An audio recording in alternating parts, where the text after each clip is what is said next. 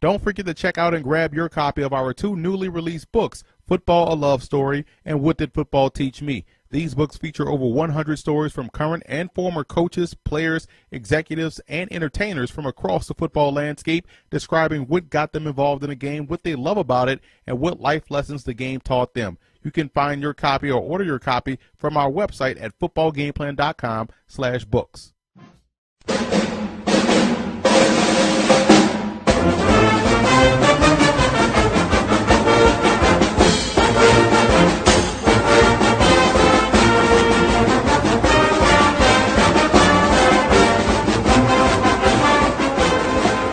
Welcome to another edition of Get Coached Up. I'm Emory Hunt, the czar of the playbook, here on campus at East Stroudsburg University with Coach Chad Braine.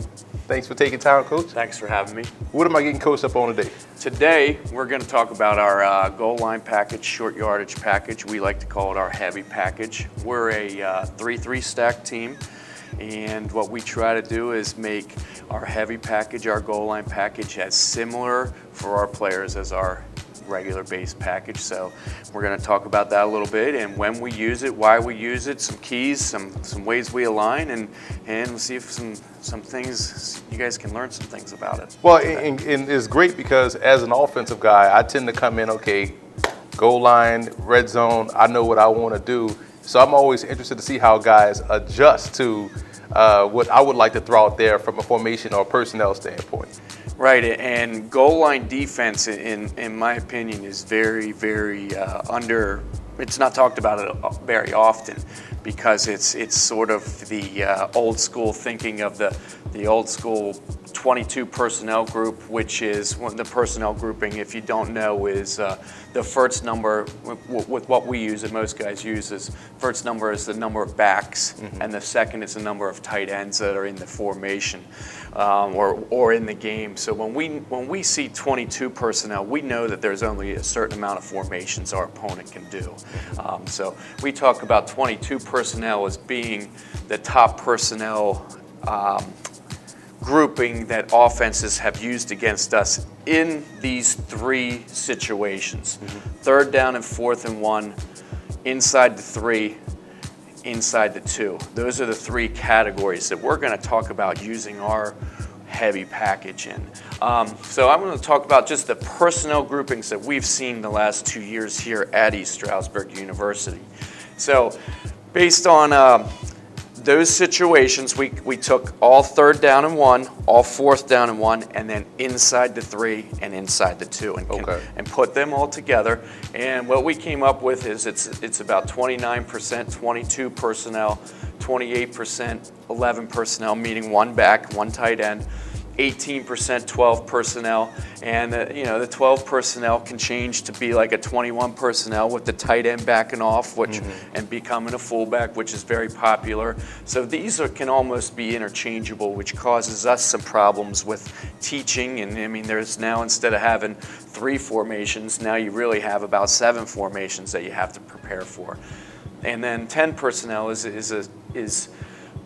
still a higher percentage than it used to be, but every year with the spread offenses, it's getting to be a lot more common. So what we used to do is, if it was 1 back and 4 wide, we would stay in our base. And then, if you're on the 1 yard line, it's sort of silly. I mean, what happens is if the quarterback gets under center, now he's going to go for a sneak, so now you're walking your linebackers up anyway. Right. So we have used our heavy package versus 4 wide and 1 back. So the formations that we're going to talk about based on these personnel grouping is flanker, and our terminology may be different than others. Okay. Pro, which is 21 personnel. Dragon, which is a very unique name. It's a 21 personnel set. Ace, we consider that a 12 personnel set. Trey is 11 personnel, and then Deuce and Trips, which are 10 personnel. We called our heavy package. Our heavy package consists of 5 down linemen, 3 linebackers, and then it could be 2 corners and a free safety. It could be a strong safety. It could be 3 strong safeties, depending on how many wideouts are in the game. Okay. We can adjust that. So 3rd and 4th, 3rd down and 1, 4th down and 1, we called our heavy package 43% of the time. Often, that was based on their personnel grouping. If it's 3rd and 1 in the middle of the field, we're not going to call our heavy package because we're thinking they're going to have 2 downs. Right. You know? So we're not going to bring in the heavy package because that's an automatic, hey, we're throwing the football, try to hit the home run because they know we're going to be in 0 coverage. Right.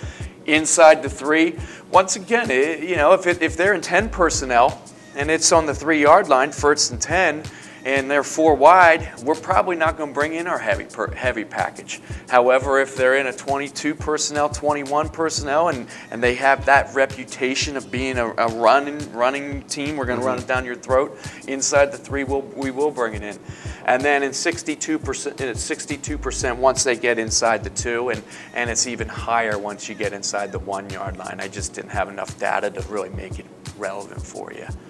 Okay, so we'll break down all the formations and go from there.